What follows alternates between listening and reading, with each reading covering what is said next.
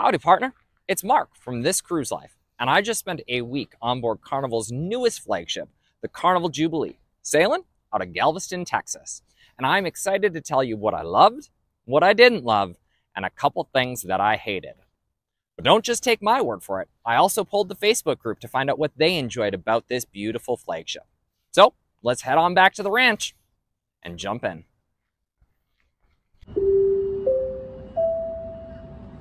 Carnival Jubilee is the third Excel-class ship for Carnival Cruise Lines, and it has a passenger capacity of over 6,000. It's a big ship. Now, we've had the opportunity to sail on sisters Mardi Gras and Carnival Celebration, along with a ship in every operating class of Carnival's fleet, so I feel very comfortable sharing my full thoughts and review on this ship with you and comparing it against how the other ships in the fleet perform. With that said, if I miss something or you have a question about something I don't cover, drop that in the comments below. We've taken a lot of pictures and a lot of videos, and I'm pretty sure I'm going to have the answer for you. And as a rule, we reply to every comment down there, so please drop those in. And if you're new to the channel, hi, welcome. Click that subscribe button. It's free to do. It helps us continue to grow, and we can't wait to bring you additional cruise content in the new year. Okay, y'all. Let's jump into what I love about Carnival Jubilee. And the list starts before I even got onto the ship. Galveston has invested over $50 million into the terminal building, and it shows. Passenger flow was super smooth. The one tweak that I think I would make would be making the priority line a little bit bigger. As I mentioned in the first 24-hour video, that queue backed down the entire side of the terminal building because there's only one line for priority passengers in the terminal. Overall, tons of space, still has that fresh paint smell. Now, let's jump on to the actual Carnival Jubilee and talk about what I love about the ship. In true This Cruise Life fashion, we're going to talk about the food, the drinks, the entertainment, and then general things about the ship that we loved. So let's get hungry and talk about the food. I love that Carnival Jubilee has all of my Carnival favorites. I got my breakfast burrito at Blue Iguana. My brother Paul got his ringer from Guy's Burger. They've got the pizzeria that we've come to know and love. But guess what? The Carnival Jubilee, the pizza is even better. We did a video about the new pizza varieties that they introduced on the Carnival Jubilee, and I absolutely love Coastal Slice. And the next door neighbor, Beach Buns, I love that just as much, if not maybe even a little bit more. We did a bunch of videos on that as well. Again, we'll just put in the playlist this whole video to talk about that, but Beach Buns had so much to love. It's the deli on board, but they also introduced sausages, soups of the day, tomato soup. It was just an awesome new venue. I love that Carnival Cruise Line continues to roll out newness to the ships that they roll out. On Carnival Celebration, they also had 2 new pizza varieties, and they had a new sandwich shop, and they kept that true with Carnival Jubilee. It just keeps the ships fresh and new, and I'm excited to come back to it to check it out again. Carnival Jubilee also has other favorites like the Bonsai Sisters, Bonsai Sushi, Bonsai Teppanyaki, Cucina del Capitano, and it keeps several of the restaurants that were introduced on Mardi Gras. My favorite restaurant on board a Carnival cruise ship 3 years running is Chebang. We've done a bunch of videos about Chebang, the Tex-Mex slash Asian. They kind of come together as a fusion. It's just 2 separate menus, but it's delicious. We ate there for lunch and we ate there for dinner multiple times through our sailing. Highly, highly recommend Chebang. With that said, I will say Street Eats up on Lido does give Chebang a run for its money for those quick bites that you want to eat. It's kind of like food truck style. You go up and you grab some fries or a bao bun or some steak skewers. Delicious little bites that you can get during the day. And don't forget about Shaq's Big Chicken, another delicious offering on board the Excel class of ships for Carnival Cruise Line. There is just so much to love about the food on board Carnival Jubilee, and they've made it even better with the introduction of Beach Buns and Coastal Slice and the new theming and options that are on the menus. So, in summary, I loved the food on board Carnival Jubilee. And I didn't even mention the main dining room. We don't often eat at the main dining room on this class of ship because of all of the other venues. Java Blue, because of all of the other food venues that are on board this ship. But for the purposes of this review, we did eat there several times this week so that we could tell you about the experience. The food was your traditional carnival fare in the main dining room. It was delicious. It was a little bit slow because it was an inaugural sailing and the crew was still figuring everything out, but we enjoyed everything that we had in the main dining room. In fact, we even did a video about the main dining room. We enjoyed it that much. Finally, if you're still hungry with that Texas-sized appetite, not to worry. Guy's Pig and Anchor Smokehouse Brewhouse does late night snacks from 11:30 p.m. to 1 a.m. where you can pick up deep dish pizzas. You can pick up more hot dogs if you haven't had enough from beach buns. You can pick up dips and coleslaws and all sorts of food up on deck 8 at the aft of the ship. I give the food a solid 5 ships out of 5 ships on board Carnival Jubilee. And believe it or not, I haven't even mentioned all of the venues on board. I am certain you are going to find something that you will love. Now, let's talk about the drinks on board Carnival Jubilee. Once again, Carnival has all of your favorites that you know and love, from Pig and Anchor to Alchemy, Java Blue, the Tides Bar, Serenity Bar, all of those Carnival favorites, but they've introduced several new bars in the new zones, and I am absolutely in love. Ink's PhD, or Dr. Ink's Drinks, is probably the most popular or most reported on one because it is absolutely gorgeous. It's got that octopus that lives under the sea, and you've got those LED screens. It is an absolutely beautiful space. And I had the chance to try multiple of the drinks at the new bar, and I enjoyed them. I enjoyed that space a lot. They had live music. The strings trio was there. It was a lovely space. Marina Bar is one of my favorite. I think it's the prettiest of the new spaces. It is just gorgeous. We actually didn't spend any time in the Marina Bar because we were at our other favorite, the Golden Mermaid. In fact, I think the Golden Mermaid was my personal favorite of the new bars introduced because I enjoyed the drinks the most at that bar. I had a drink that had actual edible gold flakes in it. Goldschlager does not count, y'all. It was just a beautiful space. The design was gorgeous. The bartenders were super kind, and it was a great place to enjoy a cocktail and listen to some live music. I, of course, enjoyed my iced caramel macchiato extra caramel from Anna Maria at Java Blue. Y'all know that I love that venue to get my caffeine. I also loved that they added little coffee bars or coffee spots throughout the ship included, so to spread out the crowds in the morning. So there was a little coffee station at Dr. Ink's. I thought that was a really nice touch on board. Finally, I love that you can bring on board your 12 packs of soda with you, and the new refrigerators on board, you can tell they're new because they kept everything ice cold. Remember, cruise tip, you can bring on one 12-pack of soda and one bottle of wine or champagne per adult passenger that is staying in your stateroom. And of course, entertainment. I love how there is always something happening around the ship on board Carnival Jubilee. Whether you're attending Playlist Productions' brand new show, Dear Future Husband, you're attending a center stage show, you're seeing the magician, Minaj. Okay, just imagine the name of the person, okay? Okay, if you see that person again when you go back home, and you're going to say this, I saw a magician, you can say the cute magician on board, Carnival Jubilee, okay? His name is Man OJ, the man with the orange juice, because I'm sweet. Thank you. And he said, like, he asked me to think of a name of the person, I thought of you. And I asked you to think of the name of the person and repeat the name again and again in your mind. And the magician said exactly the name, Rocky. Thank you so much. The magician on board Carnival Jubilee is awesome. Highly recommend it. They've got soloists. They've got the strings trio. They've got bands. They've got live music. There's something happening all of the time. And don't forget, you've got the punchliner comedians. You've got, oh my gosh, the trivias. The first ever Carnival Jubilee ship on a stick. Congratulations to my brother who won it. I did win one later in the week, but awesome, so much fun. Oh, and the interactive screens in the currents. You can actually choose what you want to see on those screens. I thought that was such a cool ad. And I didn't even mention the game shows. So you've got Deal or No Deal. You've got Family Feud Live. I could go on and on. In fact, I'm going to. The ropes course, the new features in the ropes course. You've got Bolt Ultimate Sea Coaster. You've got mini golf. You've got that entire, the water park.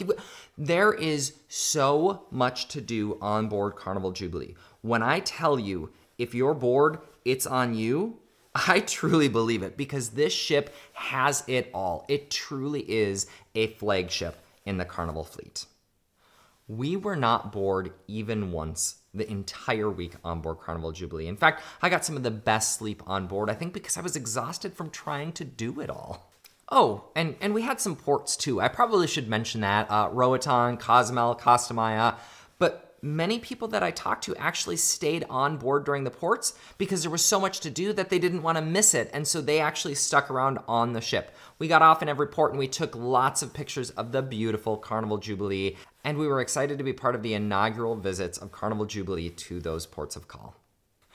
That's a lot to love on board Carnival Jubilee. I'm gonna wind this down with the miscellaneous things that I loved, starting with the design of the ship. I absolutely, if you haven't picked up on it already, I absolutely loved the currents. I loved the shores. I think the design and the features in those areas are absolutely beautiful, but there are other touches throughout the ship that truly make this just a beautifully designed ship. You've got the center stage bar area. You've got, here's my favorite space on board Carnival Jubilee. When you are there, here's my ask. Take a selfie, tag us online. I want to see you in this space. It is just an absolutely gorgeous space on board Carnival Jubilee. I also love the layout of the ship. If you've sailed Mardi Gras or if you sailed Carnival Celebration, it's going to feel very familiar. I love the zones. The zones do a great job spreading folks out across the ship so it never feels crowded. Now, there are a couple of times where it might feel crowded when the theater ends and everyone is exiting the theater, or that guest services queue. Remember, we teach you how to avoid that guest services queue to get to the aft of the ship. Like, there are a couple of those pinch points on board, but overall the zones do a phenomenal job spreading people out across the ship. I love the huge Serenity adults only area. There was never once a time where I wasn't able to find a chair to lay out, and it didn't matter what time of the day that I went up there. It is the largest Serenity in the entire fleet, and I love that. I mentioned how much I love the familiarity of the design of the ship, but what I love the most is how each of the three sisters have their own personality. From new bars, new venues, new designs, it just really keeps the cruise experience fresh. And I know there might be some recency bias creeping in here, but I think Carnival Jubilee might be my favorite of the design spaces. So it is just a beautiful ship. A couple last quick call outs. I loved the embark, debark in all of the ports of call, walked off the ship, walked right back on the ship. Again, depending on when you get there, your experience may vary, but it was super smooth for me. And of course, I love the relaxed debark at the end of the cruise. Book a little bit later of a flight, grab your food, head on up to Serenity, relax, let those crowds die down before you get off this beautiful ship. Two last things that I absolutely loved about my experience on Carnival Jubilee, the merchandise. There's so much cool stuff that you can get in this inaugural season, and there were a couple of surprises for us on the inaugural sailing. This Carnival Jubilee inaugural cowboy hat, a nod to Texas, and this absolutely beautiful Carnival Jubilee inaugural season book that was waiting for us in the stateroom when we boarded. Just such a cool touch. And last but certainly not least, the crew on board. We saw so many familiar faces that we know and that we love from previous cruises. I shouted them out in the first 24 hours, and we continued to see crew members that we knew throughout the rest of the week, which was an awesome experience. The Carnival Jubilee crew is doing an amazing job. Now I'm going to jump into a couple of loves from the Facebook group. So I'm going to make sure that I call out a couple things they mentioned. The shows specifically were called out multiple times. Dear Future Husband, the center stage shows. Dr. Enks was called out many, many times in the Facebook group as one of their favorite items that was on the new ship. The Chef's Table experience was called out several times as well. If you've not done a Chef's Table experience, I can't suggest it enough. It is such an amazing experience on board a Carnival cruise ship. The ropes course was called out multiple times. The updated or the additions to the ropes course was called out, which I love that. and the food rated quite highly across most of the commenters. With that said, there were some things that people commented that they didn't love about the ship. And I'm going to jump into that section now about what I didn't love about Carnival Jubilee. One of the things I didn't love about Carnival Jubilee, and this is true with her sisters as well, is that there are no forward-facing decks. You can't go out to the front of the ship and just watch it sailing in the water. You can't watch the stars at night from the forward-facing decks unless you have a Havana Cabana cabin that actually allows you to go out to the very front of the deck on deck 8. There are no forward-facing decks. Sure, you can go up to Serenity at the very top of the ship, and it has those giant glass partitions. That's a miss for me. I really miss having those forward spaces on a Carnival cruise ship. I also didn't love that the wait times reflected in the app weren't actual reality for what the wait times were. Now, I do chalk this up to an inaugural cruise. The kitchens were backed up, the dining rooms were backed up, and so it took longer to get a table. Didn't love that. Again, we still did not go hungry. Similar to her sisters, I didn't love the theater. It's big, but with the size of the ship, there's still not enough space for people that want to see the shows. There were a couple of shows that Paul and I went to, and he was like, I'm just going to bounce, and I found a single seat that was available somewhere in the theater. It's a big theater. It's just not big enough for the demand that that ship draws to the shows. I was also disappointed that some of the venues closed early on a couple of occasions. Street Eats, Fresh Creations. Be sure to stock your fun times to make sure you know when things are going to be open, and go a little bit early just so you don't miss out. The Texas tailgate, which there's been a lot of talk about that, I didn't love that. It was so cold outside for the first quarter and second quarter. They canceled the third quarter. They moved the fourth quarter inside, but no one really followed, and it just kind of fizzled out, and so the whole thing was canceled. I didn't love that. I don't know who or why they thought to put that on the very last day sailing back to Galveston when they knew it was going to be cold, putting a party up on deck. I'm certain there will be tweaks and adjustments made to the Texas tailgate because it just didn't make sense on the inaugural sailing. But drop in the comments, let me know how it is on your sailing. One of the other things that I didn't love about the Carnival Jubilee, and it's same across the sisters, is the tiny spa space down on deck 5. I'm used to the Cloud9 spaces up top on the ship that have the ocean views and all of the different spaces to lay out and to lounge. This spa is in the interior of the ship, no windows, and for the number of passengers, it is a small spa. Keep that in mind when you're thinking about a spa stateroom or booking a thermal suite pass. It's a small spa and it is always busy. And the final thing that I didn't love about Carnival Jubilee, and it's a small one, it's a nit, but it was the placement of the toppings bar for beach buns. It was so bizarre to me. You go into line, and there was usually a line. It didn't take long, 5-10 minutes, but you go through the line, you order your things, and then the toppings bar was at the start of the line. The silverware for the soup was at the start of the line. The ketchup, the mustard, all of your toppings were at the start of the line. So you'd come back with your beach buns, and you'd have to cut through that line every time. Now, I get they had to put it there based on the design of the sisters and the fleet, but it was just a weird layout. I didn't love that. Again, a small nit. People were always kind and always let me cut through to get my ketchup. I'm going to end this with a couple of things that I hated about the Carnival Jubilee. It was an inaugural sailing, and we were the first people sleeping in our stateroom. And so Carnival doesn't discover these things ahead of time, but there was a loose pipe or a loose something in the wall next to our stateroom, and it slammed against the wall all night long that first night.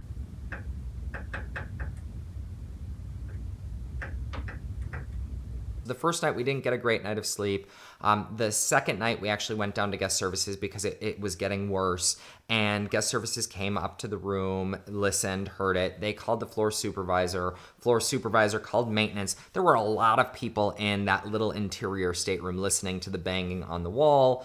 Guest services asked the floor supervisor, she said, can you fix it? And he looked at her, and this was my favorite thing. He looked at her, he's like, it's in an enclosed wall. No, we can't fix it. And so they did right, and they moved us to another room, a deck below us. They allowed us to sleep in that other room that night, so we didn't have to pack up all of our stuff in the middle of the night and bring it down, which was so appreciated. The next morning, we moved all of our stuff down, And then here's where Carnival goes above and beyond. Because of that inconvenience, they bought us a round of drinks and they bought us a round of steakhouse selections in the main dining room one night. They didn't need to do that. It was super kind of them. We knew that it was an inaugural, and sometimes things are not perfect and you discover things. And so that was something that we hated, but we loved how Carnival absolutely made it right. Truly a shout out to Manasseh onboard Carnival Jubilee at Guest Services. You turned what could have been a bad situation into one where I am telling you that I loved how it played out on board that inaugural sailing. So thank you. The final thing that I hated on board Carnival Jubilee was the internet stability. The internet was blazing fast. Starlink is a beautiful thing. However, I got disconnected. If you moved from the bedroom to the hallway, you got disconnected from the internet. If you moved from beach buns to sitting down, you got disconnected from the internet. I got disconnected from the internet dozens of times a day. Again, not a big deal, just annoying or a nuisance where I would be looking to say, oh, where are we going? Oh, shoot, I'm not on the Wi-Fi. Again, when you were on the Wi-Fi blazing, I uploaded many videos for Rocky. We sent videos back and forth. We edited them. We posted them to YouTube. Like, there were no issues with the speed. The issue was the reliability on staying connected. That's what we loved, what we didn't love, and what we hated about our time on Carnival Jubilee. It was an amazing inaugural sailing. I loved being part of another ribbon cutting for Carnival Cruise Line. I loved getting to see Christine Duffy, the president of Carnival Cruise Line. Again, we sailed with her on Venezia. I loved so much about this ship. The design, the food, the new bars, the new spaces. The ports are great, of course. The ship is absolutely wonderful. Yes, there were some things that I didn't love. And that's true with any cruise, and there were a couple of things that I hated. Being an inaugural cruise, of course, they are still learning, they're still adjusting, and they're figuring it out.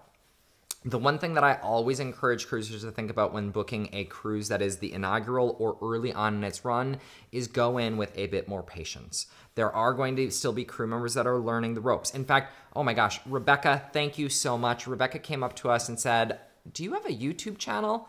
And I said, "Well, yes, we do." She's like, "Well, I work for Carnival and your videos helped me understand the Excel class onboard Carnival Cruise Lines." I've got goosebumps underneath this jacket, y'all. It was like such a humbling moment.